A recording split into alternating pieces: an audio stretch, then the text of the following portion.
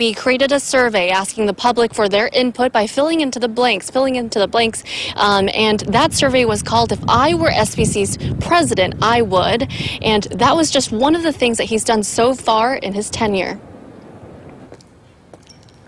In his first few days at SBCC, Anthony Beebe is talking less about curriculum and more about building relationships with the community. One of the things that I believe strongly in is supporting community first when it comes to working with the community college. As former president of San Diego City College, he says one goal is enticing local high schoolers to stay home.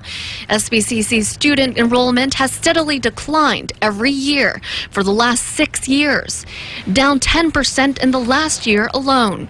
More area high schoolers are not choosing their hometown college, while more international students are.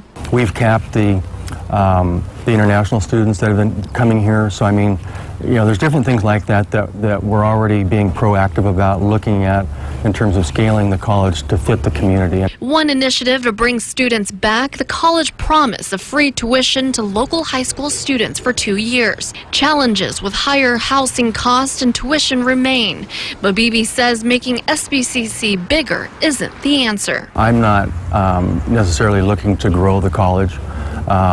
We need to find the scale of the college that's appropriate for the college, for the finances of the college, and for the community.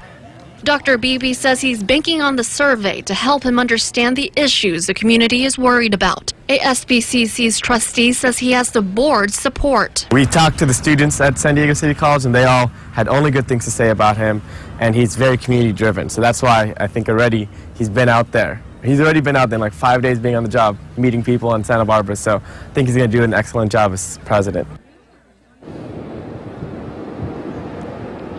The survey period ends on July 29th, so if you would like to voice out your opinion, you can go to our website to find that link. Santa Barbara, Vicki, News Channel 3. Okay, thank you, Vicki.